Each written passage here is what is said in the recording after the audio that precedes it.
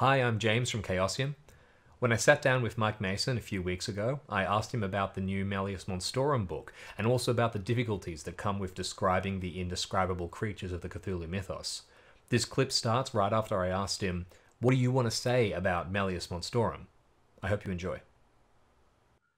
Um, I guess the Malleus Monstrorum, which is a two-volume slipcase set, um, is at its heart the kind of the number one resource for monsters and great old ones, alien gods in the Call of Cthulhu game.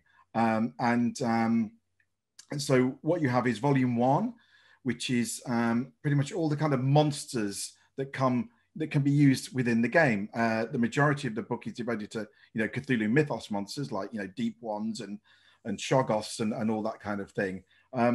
But what we've done, we've expanded upon a lot of those kind of entries out of the rule book, and also really widened the number of monsters there are.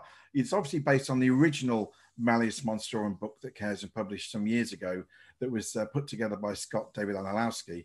And we've taken Scott's work and used it as a great foundation to update for the new edition of the game, but to add further refinements and more details, more kind of cool background stuff and information in. And that really comes to a head in the second volume, which is the book about the kind of the alien deities.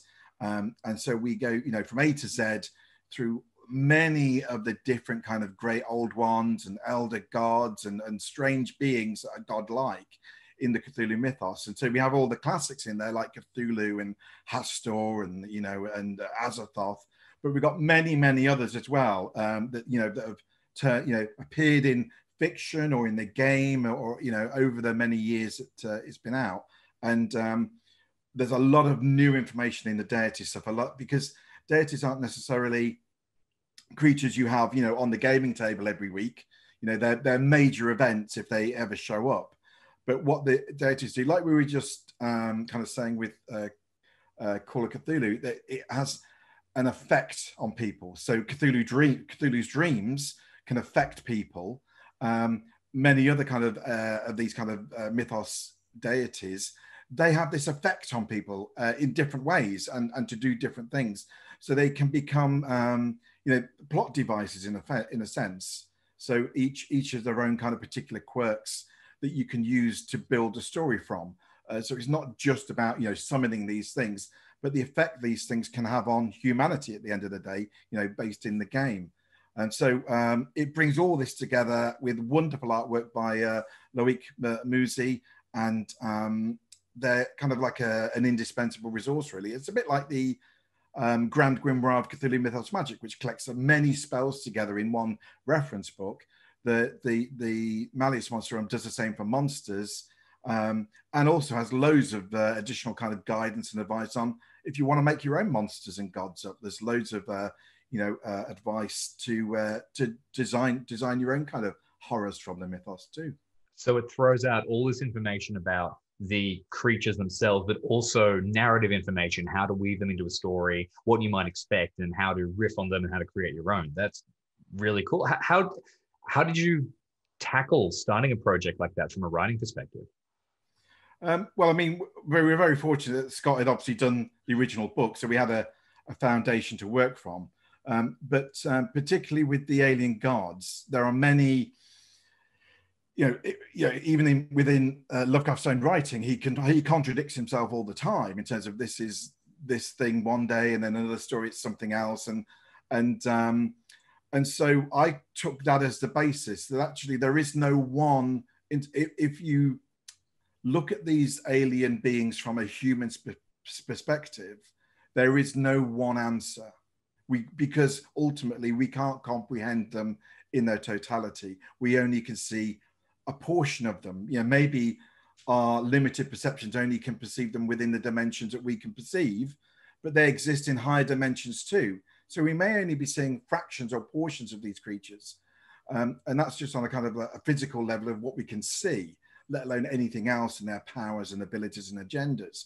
So what I tried to do was to throw in numerous conflicting or divergent information about a single entity and say, look, if you read the Necronomicon, this says this about Azathoth.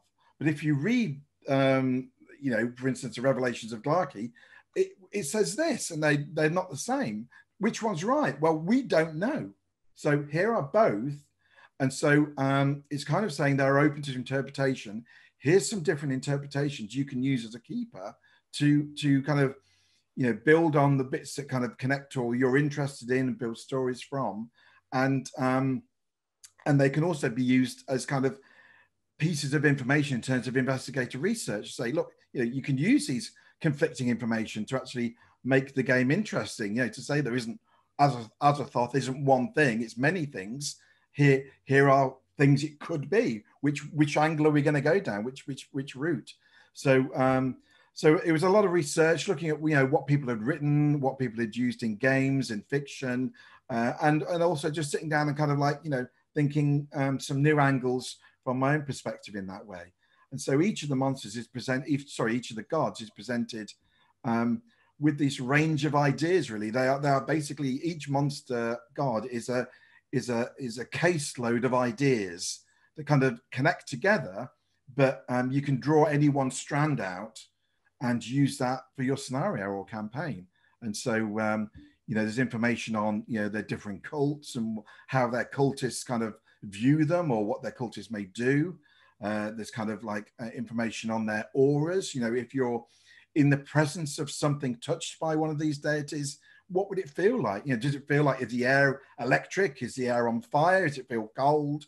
So lots of kind of sensory stuff in there as well to help the keeper to kind of describe and build scenes around these kind of things, because they're not always easy to get a grip on in that way.